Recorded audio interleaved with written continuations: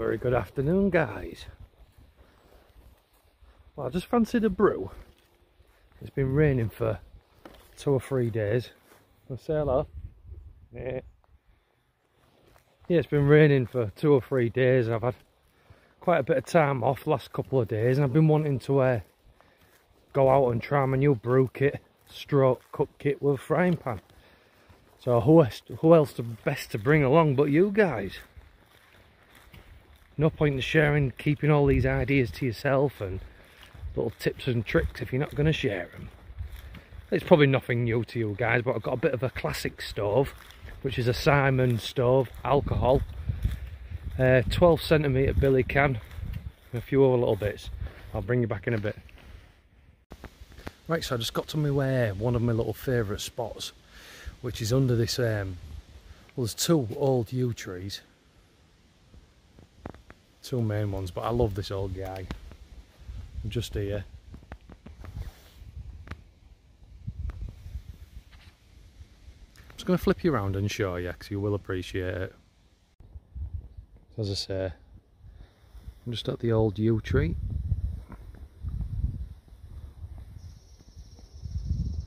Amazing trees, not sure if you know much about them, but I'm fascinated by them, and I'm just waiting on the right piece of deadfall, because I don't have many yew trees around me to season it and hopefully try and make a longbow. A lovely old tree. I'll show you the leaves on this one. That's typical yew. You always got to be careful when handling these. Don't mistake them for small pine needles, because they are poisonous. Literally every part of it's poisonous.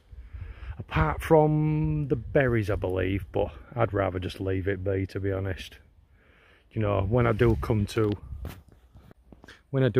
be working on one, if I ever get a nice you know, log to work on, it will be masks, gloves, keep very clean, you know, from the dust and stuff like that. But yeah, I'll bring you in what we're here for, my new cook kit. So what we've got is the 12cm zebra billy can.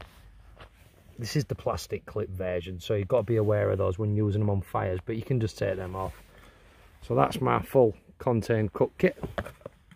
Bail handle folds down, you know, for transporting. Nice lid. Then inside, which is very, very nifty, I can get her out. Oh bugger, I forgot I've got my windshield in there. Right, you get a frying pan. I've just got my folding titanium spork, a lighter and some alcohol. Then inside, got my new old bit of kit. I love my classic kit, which is a Simon stove. I'll get that set up and show you. The Optimus windshield, and then there. I think they're about, however, got to be about a litre, that 1.2 litres or something. But yeah, I'll get it set up. I'll bring you back and show you it all set up. So this is the Simon stove. This is the original, the old one. You can still buy them. Don't even have the retaining springs, but these fold in. Sorry guys, I haven't got my tripod with me today. Get your little cap to extinguish. You can even store your bits and bobs in there if you want to. Yeah, we'll get it all set up. Well, that's it with the frying pan. That's it with the billy can on. Perfect size.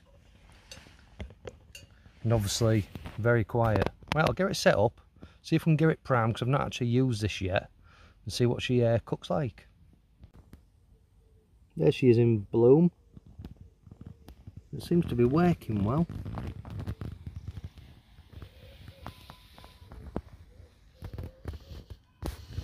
So you can find some bargains with these old vintage stoves. Do you know, they've been used for years. There's no moving parts on them, they just work. I think this was about £20 posted off Bushcraft Trade Post.